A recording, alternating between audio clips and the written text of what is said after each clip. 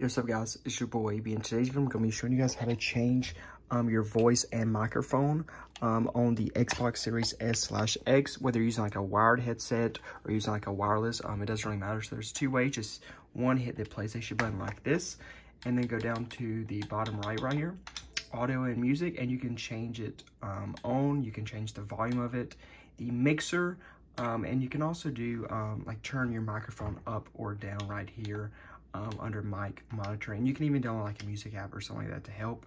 And you can also, guys, go to settings right here.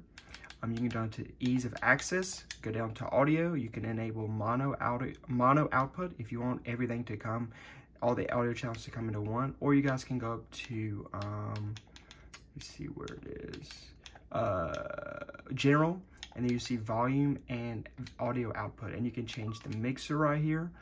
You can change the speaker audio and the headset audio. So I hope you guys enjoy this tutorial, and I'm out. Peace.